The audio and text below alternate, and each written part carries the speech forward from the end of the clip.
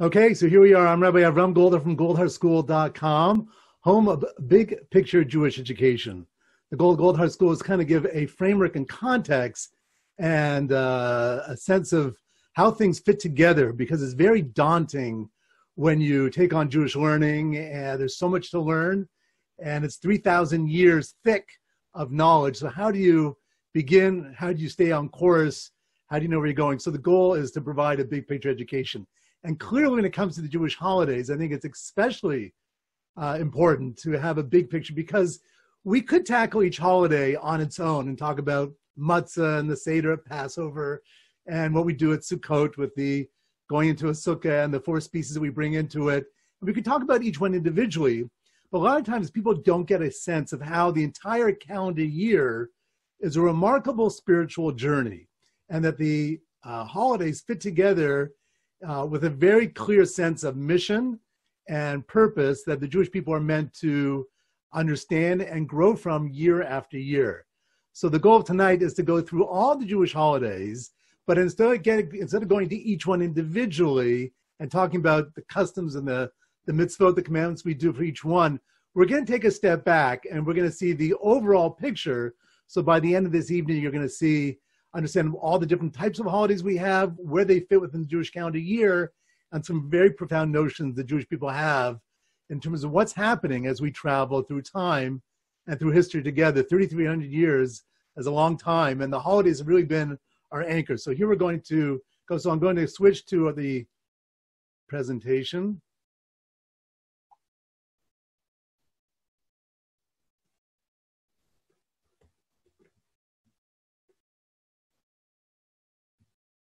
Here we are today, the crash course on Jewish holidays. Again, I'm Rabbi Avraham Goldhar. I do want to begin by thanking Project Inspire for inviting me to participate this week in their series. Tomorrow we will be addressing spirituality, the big picture on spirituality. So here we go. So the first thing to understand about the holidays is to take a step back and look at time itself and how the Jewish people understand time. And there's really two different concepts of time, and this is important to understand the fundamentals of our holidays and our calendar system. So there's the Western notion of time and there's the Jewish notion of time. The Western notion of time is that time is linear. It's moving along. Every day there's a puff of new time that we're living in. Here we are in June 2020. But with the Western notion of time, every day is new, and it really has no connection to the past. Of course, it's come from the past, and what happened in the past brought about today, but what happens today on today's date has no bearing on June of 2020 or 2016 to 1816 to the year 200, because today is completely new, it's completely fresh, and it's unencumbered by the past in a way. Although it is a result of what's happened in the past, it's a new period of time. The Jewish notion of time is not that it's linear. The Jewish notion of time, and therefore I just want to point out, holidays have no intrinsic relationship to the past. Meaning when we celebrate a holiday, Independence Day, so July 4th in this country, we celebrate, but the July 4th of 2020 has no intrinsic relationship because it's just a day in the past. Yes, they share the same time in the calendar, but there's nothing connecting the two events of this year's July 4th and the July 2004 of many years ago together. The Jewish notion of time is very different. Jewish notion of time is that time is cyclical.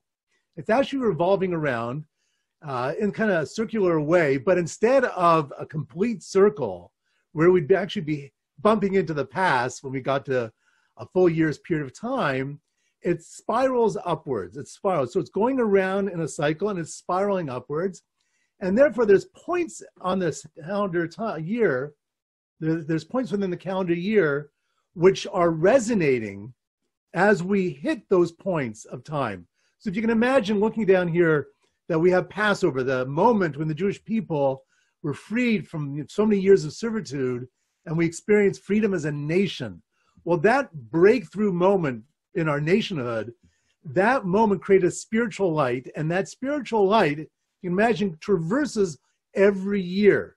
So every time we hit those 7 days or 8 days of Passover that we celebrate in our calendar year, we're actually touching that moment again. It's like the inverse of let's say you go to Florida. I go to Florida for the winter, let's say.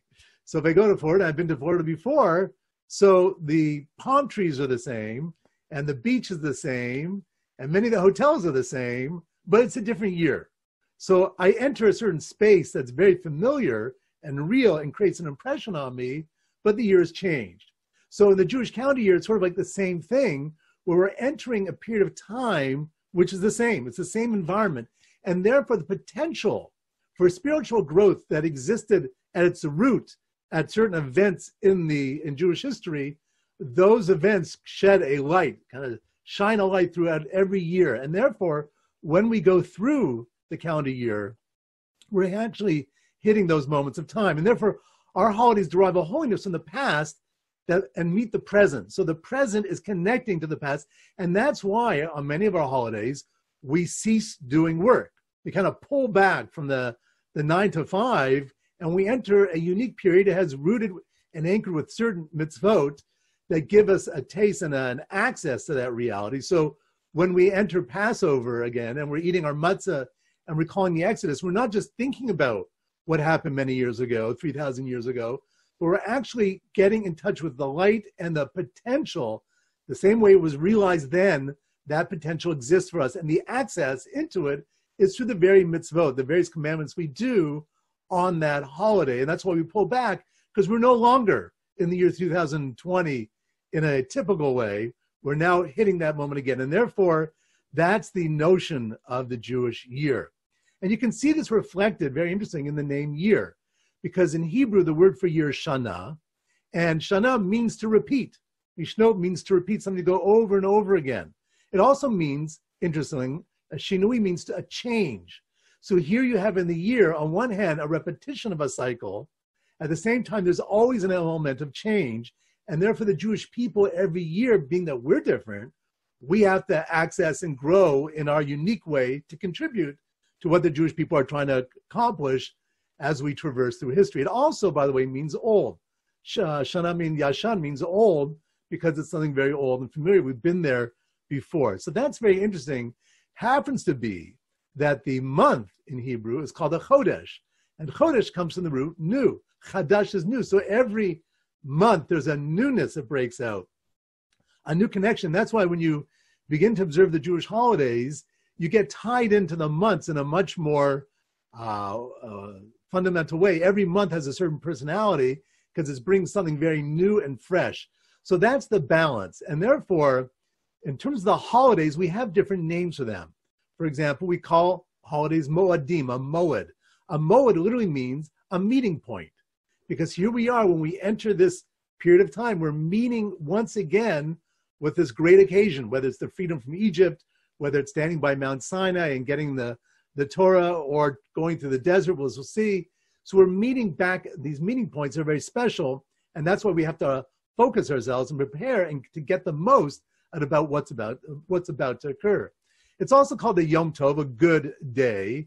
It's also called a Chag. We say Chag Sameach, should have a happy holiday, a festival. It's a celebration.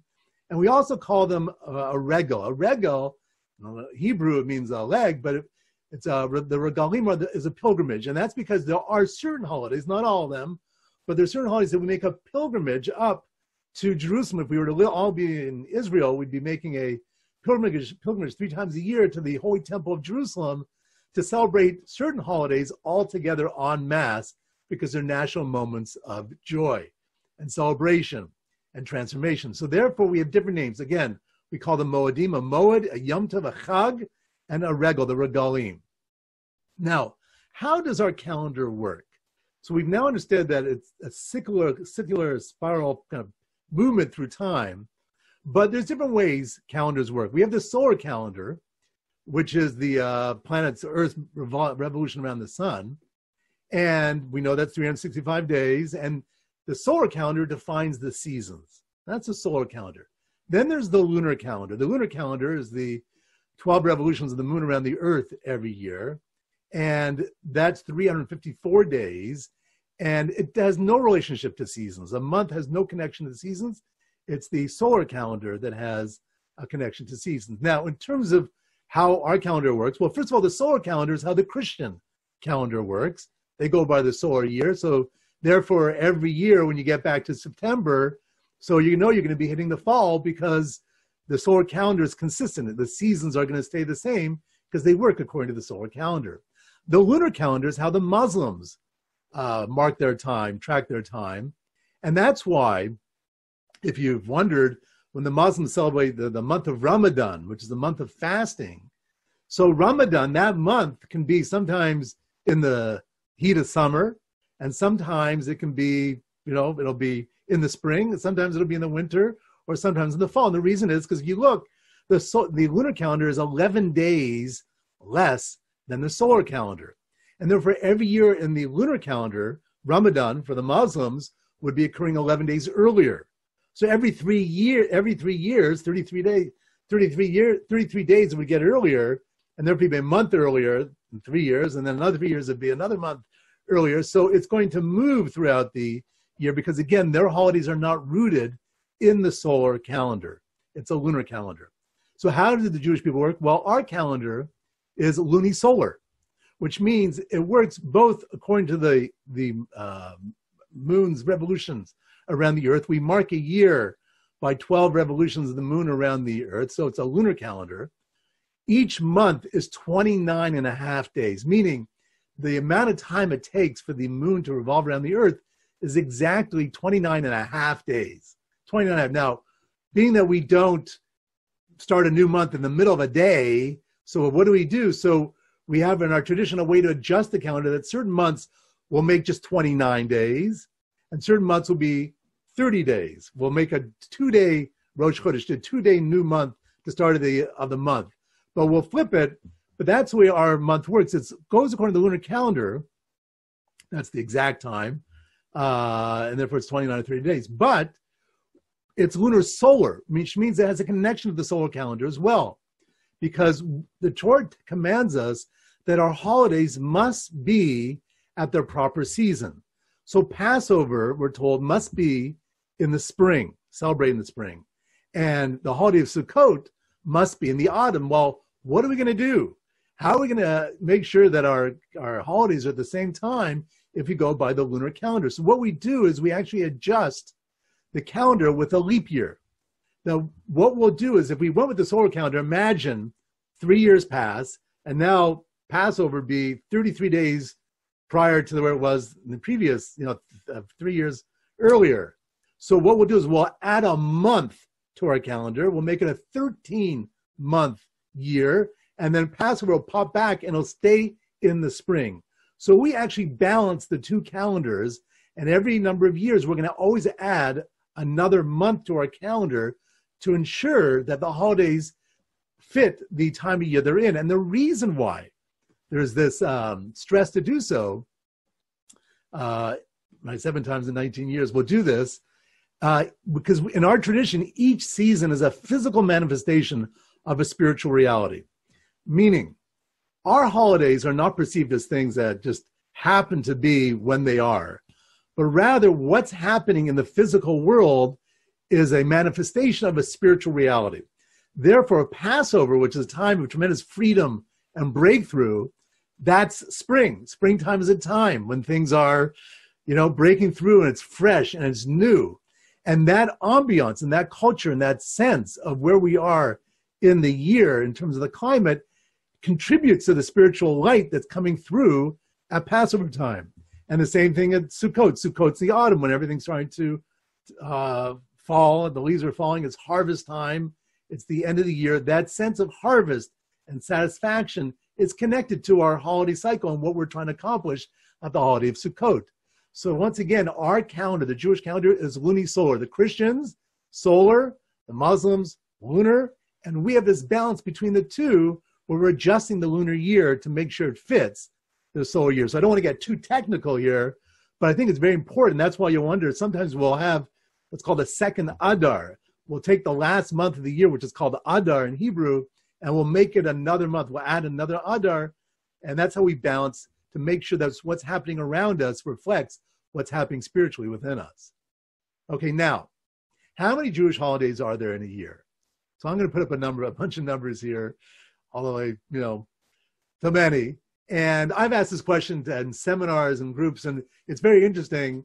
that people often say 15, 20, I've had up to 60.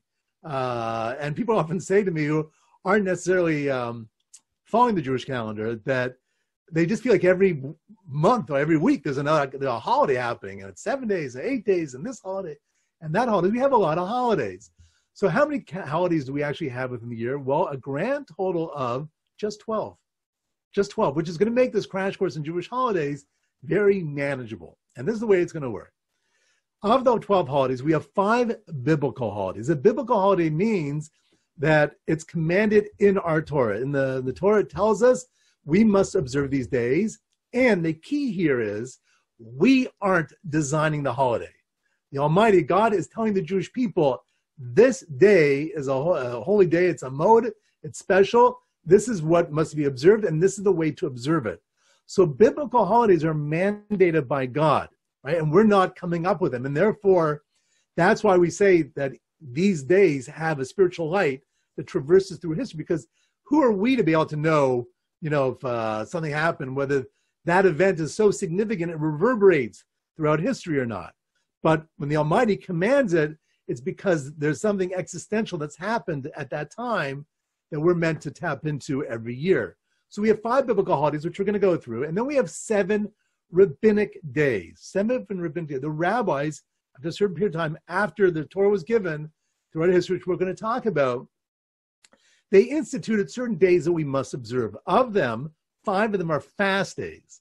Like, fast days are days typically when we have to do some spiritual reflection because we've gone off course.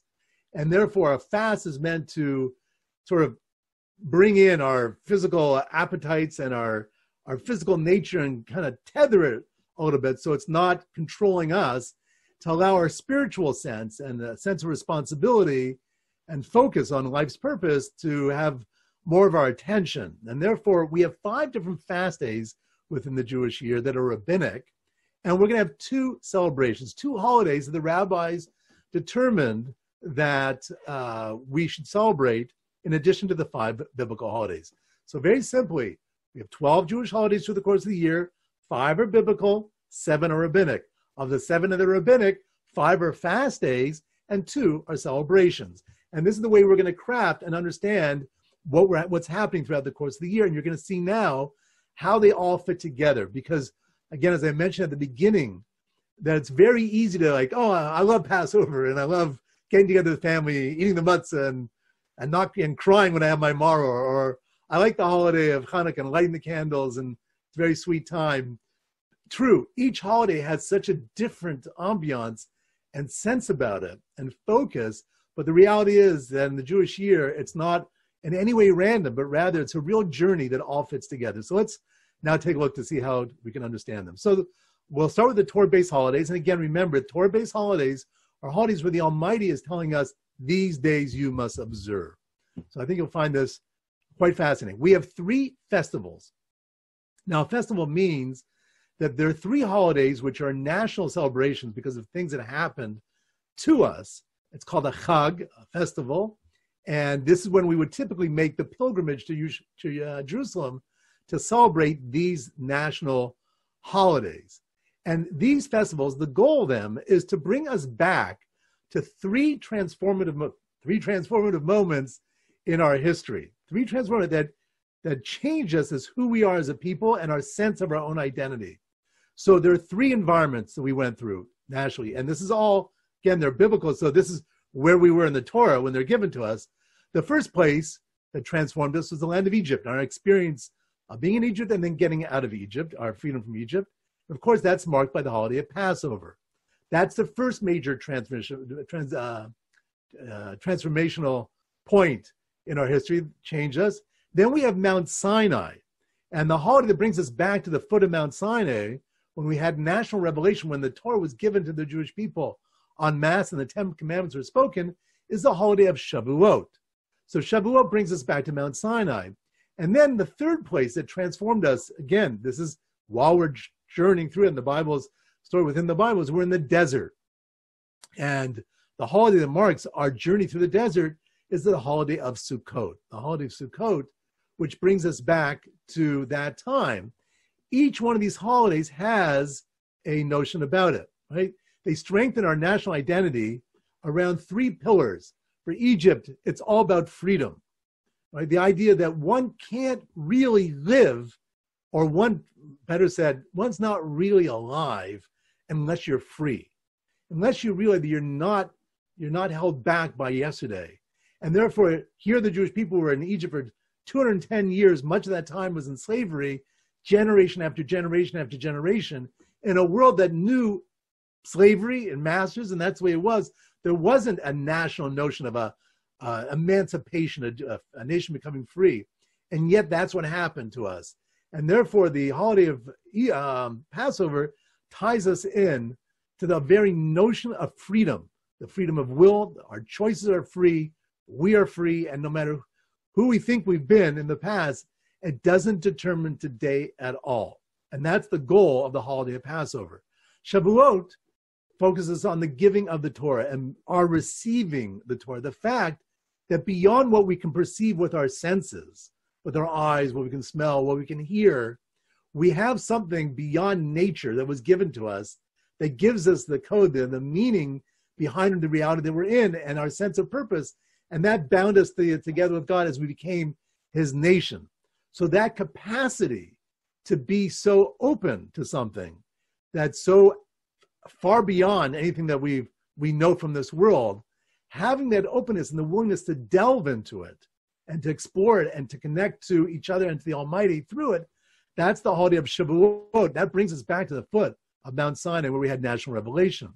And the holiday of Sukkot, the theme, we actually call it Zman Simchasenu, the time of our happiness. The time of Sukkot ties us in most deeply to our sense of satisfaction of being in this world. As I said earlier, Sukkot's always tied into the fall, the harvest season. When you harvest, you have a great sense of satisfaction. All your work, all your investment has been now realized in the bounty that you're bringing home. A time of tremendous satisfaction. But instead of taking all that physical wealth and feeling, okay, now I'm secure because I've got my money in the bank, the reality is with the Jewish people, we go out into our little booths, our Sukkot, which is the way the Jews lived in the desert. And the primary halakha, the primary law of a sukkah, is it has to be thatched. The roof has to be thatched, so you should be able to see through it, to the stars in the sky. And the idea of Sukkot is that our sense of real security comes from not what we have and the roof we put over our head, but it's the fact that we know we're living in the Almighty's world. And he's the one who's providing us protection. We lived miraculously in the desert for 40 years, a wilderness that really doesn't support life as we know it, especially humans, and yet we survived for 40 years in the desert, and we've survived for 3,300 years of Jewish history, and clearly a lot of time without the security of a roof over our head, but we're still around because we know that we're here for a reason, and we have a special connection, and the Almighty is protecting us. That's the holiday of Sukkot. That's real happiness, because everybody deep down is looking for security. The great security is to know that your very existence is being watched and protected and guided. So those are the three festivals. Again, they take us back to the experience of Egypt, Mount Sinai, and the desert, and tie us into notions that are very important as we keep moving forward. Then we have two high holidays to complete the 5 Torah-based holidays. The two high holidays we know are Rosh Hashanah and Yom Kippur. Now, in Hebrew, they're called the Yamim Noraim, the days of awe, because these days are actually awesome days. They're not national events that we're celebrating together en masse, but rather they bring us back to even a deeper sense of our own reality. Rosh Hashanah is the beginning of the new year. It literally means the head of the year. It's what we celebrate by blowing the shofar and going to shul and proclaiming the Almighty as our king as we start a whole new year. Now, Rosh Hashanah is also the anniversary, in our tradition we understand, as the creation of man. Adam was created on that day of Rosh Hashanah. The 6th day of creation is the day that he came into being. And therefore, we celebrate the new year as the anniversary of the creation of our species, the human species. And therefore, we know that Rosh Hashanah is also linked and tied into the theme of judgment. It's a time that we're being judged on who we are, what we become, as we're about to go into a new year. And therefore, what more fitting day would be a day to be judged as the day that we are actually brought into being as a species, and then we're judged in terms of what was expected and hoped for from us and in terms of what we're actually accomplishing. So it's a very intense time, but each one of us individually is being judged in terms of what's going to determine the course of our upcoming year. So it's a very intense day. It's very different than a festival, which is a national celebration.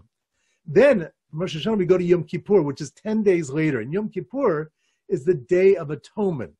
Now, a Day of Atonement, actually the anniversary for the, Yom Kippur is the anniversary of the sin of the golden calf. Very briefly, when we got the Torah Mount Sinai, we were commanded, among other things, not to have any other gods beside the Almighty, right? We believe in one God, no other. And yet, 40 days after the giving of the Torah, certain events, the Jewish people failed that, and they created this calf when their leader Moses had not arrived to come down from the mountain, and they created this golden calf, and they said, this is the God that took us out of Egypt.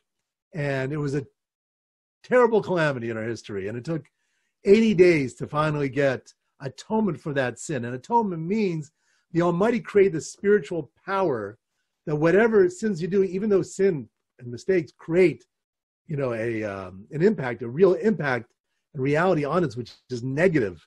Just like when someone eats a lot of, greasy foods, it creates a impact on who we are physically. When one does wrong, it creates a spiritual impact on who we are spiritually. Atonement actually wipes away that sin, and therefore the Yom Kippur comes 10 days after Yom Kippur, and the days in between are known as the 10 days of repentance, days where each one of us can look at ourselves, sort of kind of look in the mirror, see who we are, and reflect on the previous year and address mistakes we've made to others, to the Almighty, and to ourselves, and character flaws that are persisting that we could get rid of. And it's a very, very, very spiritual time, Rosh Hashanah to Yom Kippur, these 10 days of repentance, which the climax is Yom Kippur, when we get atonement, we start the new year with a sense of spiritual purity and freshness as we go in, unencumbered by whatever has been built up over the course of the year. So those are the 5 Torah-based holidays. Just again, the 3 festivals take us back to the past. They strengthen our national identity by anchoring us again, giving us a connection to our root experiences.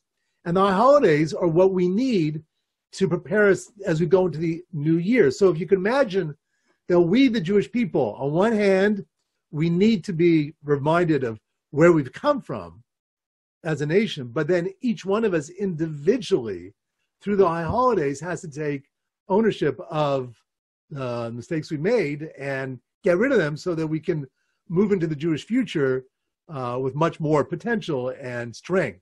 So that's the biblical picture. And therefore, I think you can marvel at the fact the Almighty gave us a system that's very deep, profound, and all-encompassing in terms of what we're meant to accomplish. Those are the 5 Torah-based holidays. Now, they strengthen our individual accountability. Ta-da. Okay, now, the 7 rabbinic holidays. So we mentioned there are 5 fast days and 2 celebrations. So we're going to talk about the 5 fast days first. And they can be divided into 2 sections. 3 of the fast days are related to the Temple of Jerusalem. Now, remember, biblical holidays were related to the Jewish people as we were in the Torah. In the Torah, we had not yet entered the land of Israel. So now imagine we come into the land of Israel. Joshua, the great student of Moses, takes us in. And during that period of time, after 350-something years, we end up building this Temple of Jerusalem, a home for the Almighty to be in our midst. Prior to that, we had a tabernacle where the Almighty lived in our midst as we journeyed through the desert. When we came into the land, it went through a sort of an evolution. And finally, King David said that it's not fitting that here he is in his palace, and the Almighty doesn't have a permanent place. And he's the one, King David, to select Jerusalem as the city, the capital city of the Jewish people, and the one to envision building a temple for God. He was not allowed to build it because he was a man of war. And God said that as much as you want to build it, your son is going to build it. You're not able to build it. And his son, Shlomo, Solomon, which means shalom, peace, a man of peace, he's the one to build the temple. So the Temple of Jerusalem became the centerpiece of the land of Israel and the spiritual focus for the Jewish people. And we had it the first time for 410 years, the one that Solomon built. Unfortunately, even though it was the heights of spiritual growth and development, that we had a place where, so to speak, the Almighty was dwelling in our midst in Jerusalem, the capital of the Jewish people, unfortunately, we took who we were and all the blessings that have been conferred on us as God's chosen nation, and we ended up becoming slack. And prophets who lived during that time warned us that if we don't change our ways, we're going to lose the temple of Jerusalem, which was very hard for us to imagine. We had it, again, for 4 and 10 years. Hard to imagine something so permanent could fall to ruin. But that's exactly what happened in stages. So we have in the Jewish month of Teves, which typically falls on January, the 10th of that month, that's when the siege began by the Babylonians. The first temple was sieged by the Babylonians, and that was a shock to our system. Now, anytime something bad happens to the Jewish people, it's a message, we understand, God to us to wake up. Unfortunately, we didn't wake up to what this meant and the fact that we really had to take what the prophets were saying seriously. And then, unfortunately, 18 years later, the walls were breached. The walls were breached on the 17th of Tammuz. Now, we'll talk more about the 17th of Tammuz. Other things happened on that day. It happened to be the anniversary that the Jewish people made the golden calf. So it had already a faulty foundation for us Jewishly, but the walls were breached and broke through. And eventually, in the 9th day of Av, Tisha B'Av, that's when the temple was destroyed. Now, you see here I wrote temples because actually when the first temple was built, destroyed, we went to exile to Babylon for 70 years. We came back, eventually rebuilt it. We had it for the second temple. It was around for 420 years. And again, that was destroyed on the 9th day of Av, Tisha B'Av. And it happens to be many terrible calamities have occurred to the Jewish people on the 9th day of Av. The root of this day, why this day and the Jewish calendar is the day when such destruction has happened to us, is this the day the Jewish people rejected going into the land of Israel. Going back to the Torah, when the Jews were on their way in or heading towards Israel, they wanted to send in spies to see what kind of land it was, who's living there, is it well fortified. They sent in 12 spies, one representing each tribe. They came back, 10 of the spies gave a negative report. 2 of them gave a positive report, but they said, listen, a great land and very fertile, but there's giants living there. We're going to get, crushed in war and decimated. And the Jewish people lost hope. And they cried all night. And God said to them, on this day, the 9th day of Av, you cried over nothing. Therefore, in the future, I'm going to give you something to cry about on this day. And the 9th day of Av, Tisha B'Av, is a very intense fast day. These 2 fast days are a half-day fast. Meaning we start fasting in the morning until sunset. The 9th day of Av is a full-day fast, just like Yom Kippur is a full-day fast. It starts at nightfall one night, and then it finishes the next day when night falls again. Same with the 9th of Av. Now, those are the 3 fasts related to the temple. The siege of Jerusalem, when the walls get breached and the temple is destroyed. The 17th of Tammuz is referring to when the Romans breached the walls in the second temple. They're the ones who destroyed the second temple. Babylonians the first, Romans the second. There are 2 more fast days. The fast days, 2 more fast days relate to exile. The first was called Tzom Gedalia. Tzom Gedalia. Now, who is Gedalia? Well, when the Jewish people were led into exile after the first temple was destroyed by the Babylonians down into Babylon, there was a small remnant of Jews that still lived in Israel, and the Babylonians appointed a governor, a Jewish governor over them. His name was Gedalia. Well, it's a bit of a story, but the Jewish people were obviously forlorn. Here they are lost. The great Jewish people are a civilization that we had celebrated for so many centuries in the land of Israel, 850 years from the time we entered the land to the destruction of the temple. So it was a very difficult time, and there was a group of Jews that felt that it was better to join up with the Egyptians. And anyway, they assassinated the governor, Governor Gedalia, and it was a terrible day, of course. And then the Jews, the Babylonians, of course, would be, incensed that Jews had killed the governor that they had appointed over the land, and they had gone to the prophet Jeremiah, who lived at that time, and said, "Listen, give us guidance, and go to God and ask what we should do now." And they ended up. Jeremiah comes back, and he tells them, God says, "Stay here, no problems." And anyway, the Jewish people lose hope, And it was a very difficult time. They decided they're going to go to Egypt for safety. They're told it's not going to happen. They're not going to get safety in that land. And but they do, and they end up leaving, and destruction occurs further on. But the idea of this fast in exile is that when the Jews are in exile, it's a very strange situation for us, because here we are, God's people in the land of Israel, height of civilization, and now we have to accept at times the fact that we've done wrong, and we have to accept our station where we're at this point of time. And that's what we failed to learn from through this fast. And it's a fast day. Then we also have what's fast called the fast of Esther, Tinus Esther. That occurs when we were living in the land of Persia. So when Babylon gets conquered by the Persians, the Jews are under their rule, and we have a different type of challenge. One challenge of the Jewish people, as we experienced with Gedaliah, is we just don't want to accept someone else's rule over us. Here in Persia, eventually the Persians are ruled by a king named Achashverosh, and he throws this massive party to celebrate his rule and the fact that the Jewish people, it looks like they're not going back to Israel. 70 years have passed, and they were told by the prophet Jeremiah that they'd be going back after 70 years. This king Achashverosh miscounts, but he makes a big celebration, and he makes a massive party displaying all his wealth, and the Jews, many Jews go, even though they're not to go. And there's another mistake Jews make when we're in exile, which is we compromise our values at times, thinking that if we can get our non-Jewish host nation to like us, and we can show them that we'll bend and compromise ourselves to their whims, then somehow that'll gain their liking and favor. And the reality is that's never so, and it's never worked.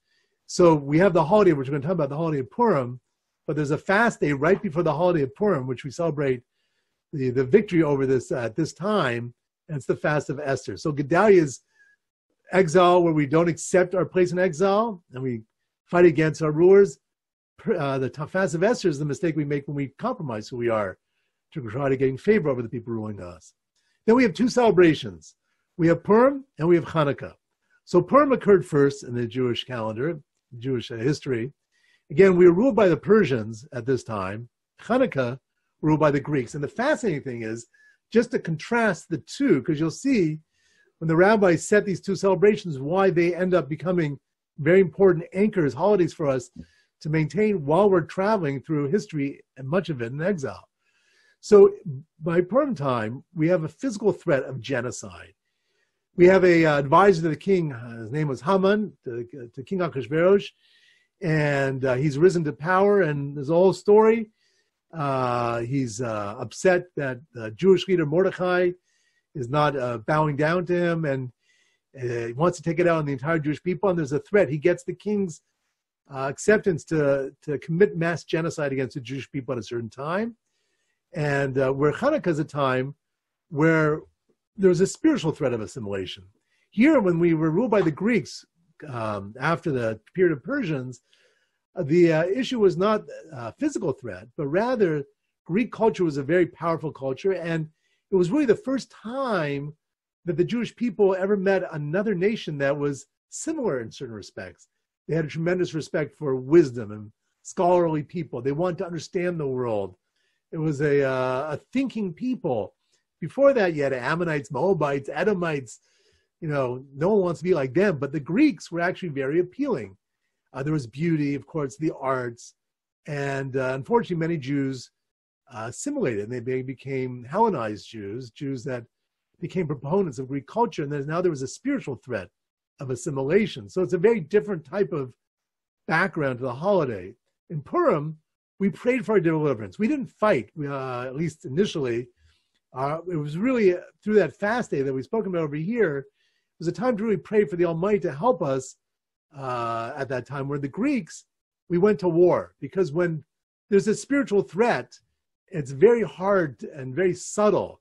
And therefore we responded, and there's a famous war against the Greeks led by a Jewish priest named Matisyahu and his sons. His most famous son was Judah the Maccabee. Maccabee is Hebrew for Greek for hammer, but also comes from the word Mika, the verse, Mika Mocha Be'elim Hashem, who is like you, powerful one God. And this small band of guerrillas, led a war against the great Greek army. And we have the celebration. Purim, we actually had a hidden miracle.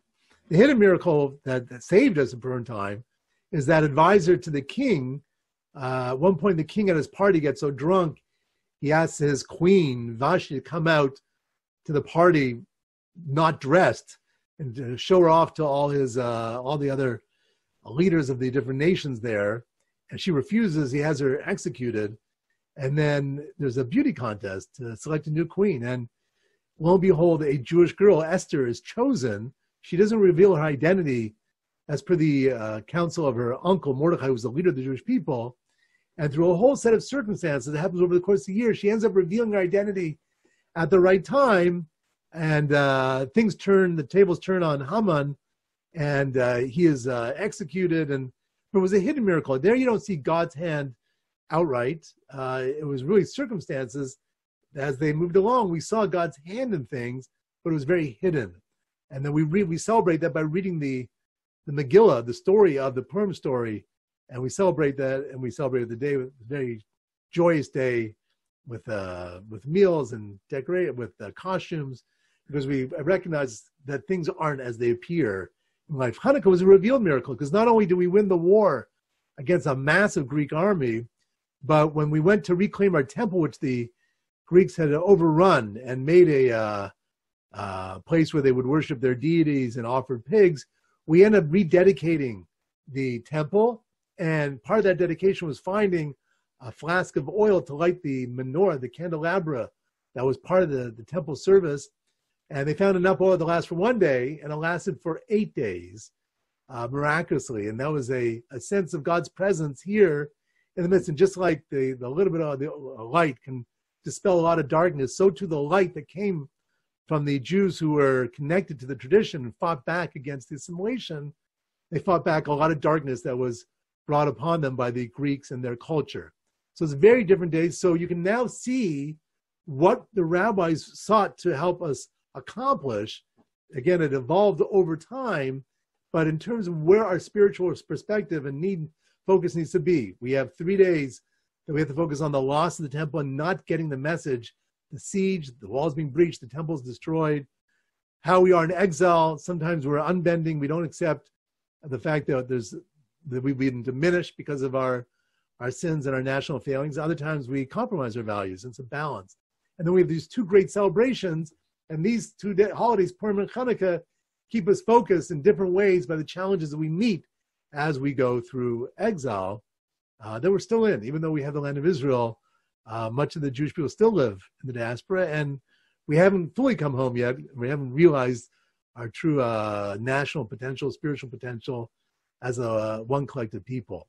So we celebrate Purim with a meal, and Hanukkah we celebrate with prayer. Most of it's not, there's no festival, there's no holiday meal per se, although we have latkes and greasy foods, but we celebrate more by prayer and giving thanks to the Almighty. So now, to finish it up, I want to just go and identify how the calendar is organized, the 12 months of the year.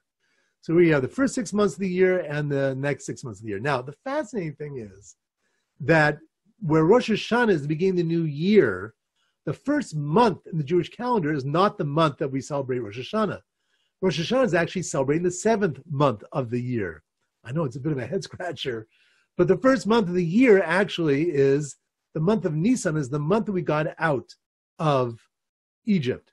And in fact, the first commandment given to the Jewish people was to keep the calendar, to watch the calendar year according to the months. And therefore, this month was called the first of months. And that's when we got it out. So here, just in terms of the breakdown, that's the spring months. Month 1, 2, 3, 4, 5, 6 are the summer months. 7, 8, 9 are the fall months. And 10, 11, 12 are the winter months. Now let's organize the holidays in. So the first month of the year, which is usually March, sometimes in April, because it floats a little bit with our lunisolar calendar, we have Passover. That's in the first month. 50 days after getting out of Egypt, the Jews were standing at the foot of Mount Sinai, and that's when we got the Torah, and that's when we have the holiday of Shavuot. So Shavuot is always 50 days after Passover, so that's in the third month. So this is, typically in May, sometimes it can be in June, I believe, but it's 50 days after Passover. Right? Then, to complete the festivals, Sukkot is in the 7th month. As I mentioned, it's a time of harvesting, So Sukkot's celebrating the fall. The Jewish people are bringing the harvest, and yet we go outside to show that we're not secured by the roofs overhead, but by the sukkahs that we're living in for those days of the holiday. So those are how it's distributed, first, third, and seventh month for the festivals. Now, what about the high holidays? Rosh Hashanah and Yom Kippur. So those are also in the seventh month. Rosh Hashanah is the first of that month. It's called Tishrei, the month. Yom Kippur is the 10th of the month. And then Sukkot, which is a 7-day holiday in the Torah, but 8 days outside of Israel, begins on the 15th of the month. So if you look here, it's fascinating that Sukkot actually is significant not only in the harvest cycle, the spring, summer, and then the fall when we harvest, but also concludes the high holiday period. And it's seen as a part of the set of the holidays. So you go through the intense accounting of who we are, what we've done over the course of the year as we prepare. We get the atonement from Yom Kippur, and then we celebrate a sense of completion and freshness. And in our little incubator, the spiritual incubator of the Sukkah, as we begin the new year fresh. So it's connected also to the high holidays in that sense. So those are the 5 holidays that are in the Torah, first, third, and seventh month of the year. And Tishrei clearly is a month that's packed with holidays, blowing the shofar, fasting on Yom Kippur, and all the prayers and the various holidays of the 4 commandments of the 4 species, and the going to the booths, and even more more mitzvot that are on that day. Then, in terms of the holidays of Hanukkah and Purim, Hanukkah is in the 9th month. It says here the following. I know you're probably thinking it's the end of the beginning, usually in December time. And Purim is in the 12th month of the year, which means Purim is always in the month before Passover. It's a month before Passover. Hanukkah is in the 9th month. Then we have, in terms of the fast days, the siege, as I said, that began around Jerusalem by the Babylonians, the 10th of Tavis. This is usually January time. And again, it's a half-day fast. Then we have the 4th month, the 17th of Tammuz. That's when the walls were breached. And then in the 5th month, we have the 9th day of Av, when the temple was destroyed. Now, again, remember I mentioned that the 9th day of Av is a full-day fast. In our tradition, these 2 fast days are joined, and they create a period called the 3 weeks. During these 3 weeks, being that we're focusing on the walls being breached to the actual destruction, it's a time of really intense reflection and on what we've lost by not having a spiritual center of a temple, Jerusalem not being back in our homeland, and what we've lost over the course of time and history. And therefore, the 3 weeks are connected. We begin mourning practices. We don't shave. No weddings are celebrated during this period of time, and so on. And then we climaxes on the 9th day of Av, which is that full day fast. We read the Book of Lamentations, the book of describes the destruction of Jerusalem, and so on. So this is where you've heard the 3 weeks. It's always in the summer that they occur. Then we have also, the next is Lag BaOmer.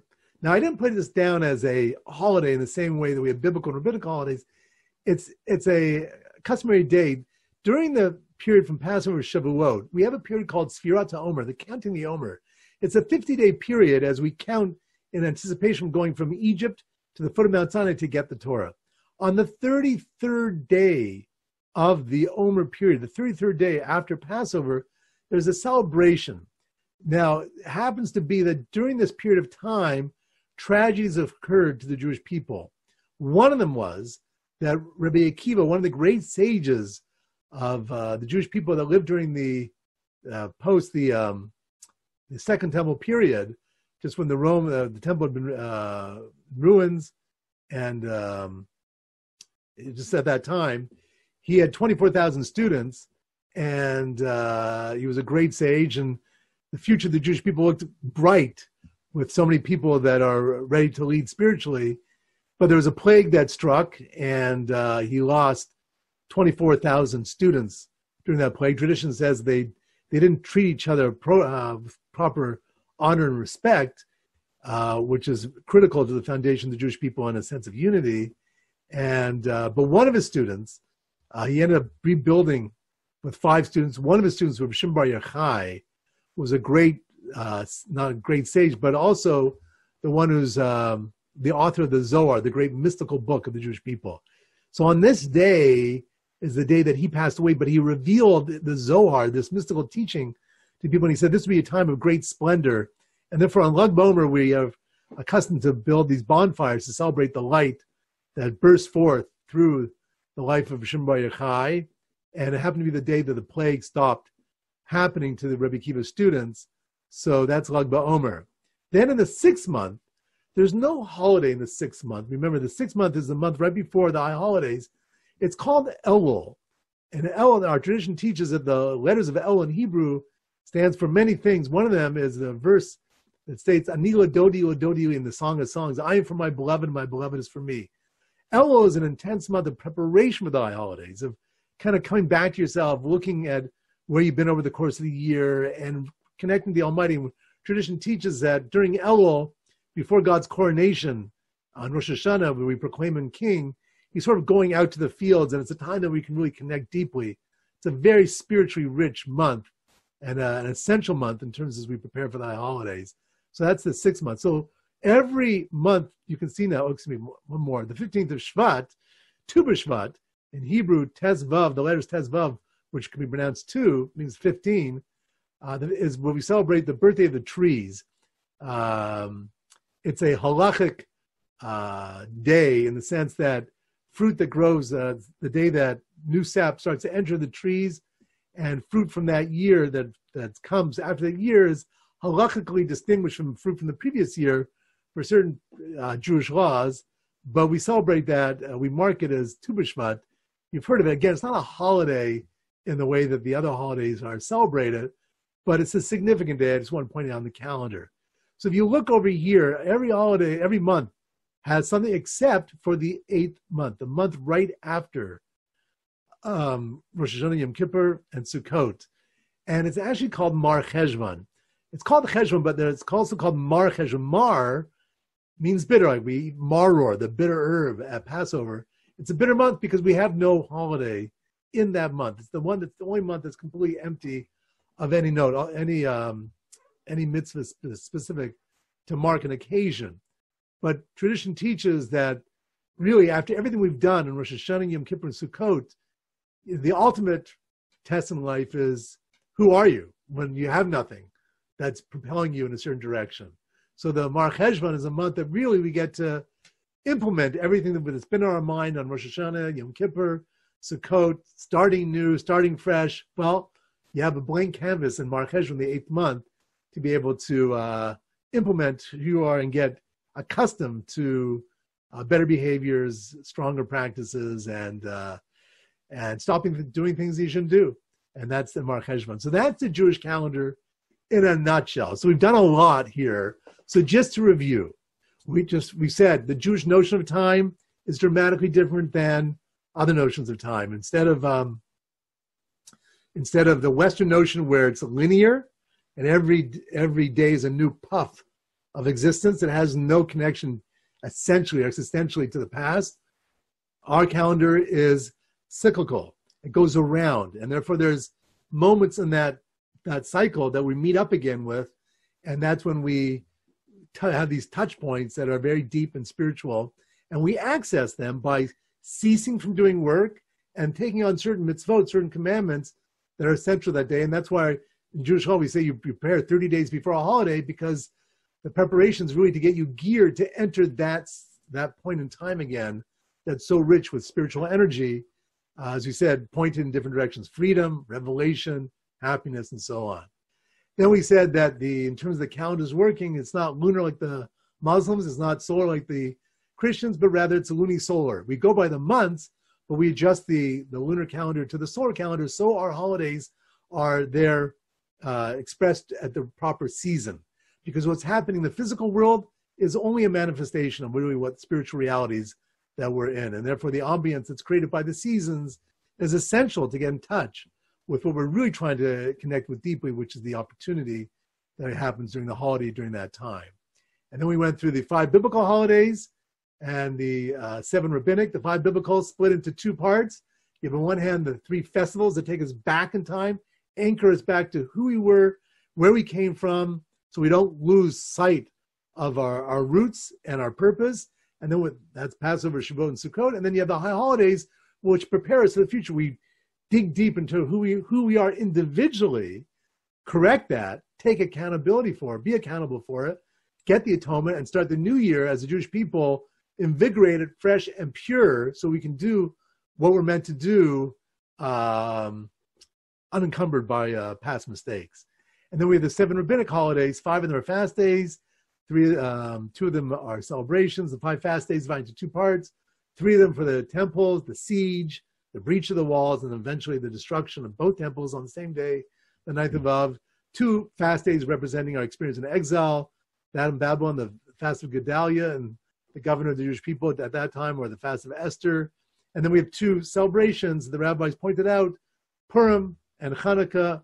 Purim was a physical threat, Hanukkah a spiritual threat. Purim was a hidden miracle. We saw God's hand protecting us, even though we're far away from the land of Israel. We're in exile in someone else's home, but God's orchestrating events to protect and preserve us. And then we have the open miracle of the Hanukkah light, which still burns bright every year, and to remind us that really it's not our strength in numbers, it's really our strength in our connection to our tradition and the fact that our Torah provides all this light. So, as we say by every holiday, Hoshana Haba B'Yerushalayim, next year in Jerusalem, please God, all of us together celebrating